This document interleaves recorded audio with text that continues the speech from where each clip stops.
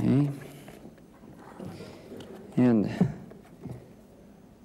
the winner is Anthony Minghella for The English Patient.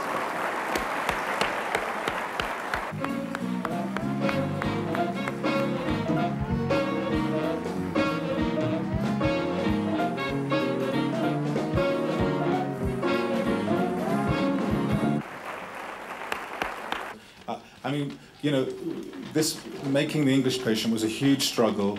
I've only made 2 films before this. It was like a mountain I was climbing every day. I'm very happy I managed to scale that mountain and make a film that people are going to see. And the rest of this is just blessings that you can't hope for. You just hope to find an audience, and the film has found an audience, and I'm very grateful, as we all are, who made the film.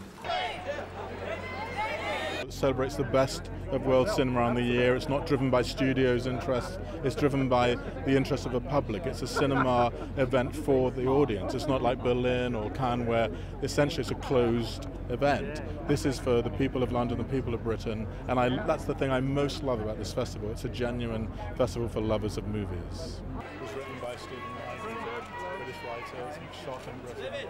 We've got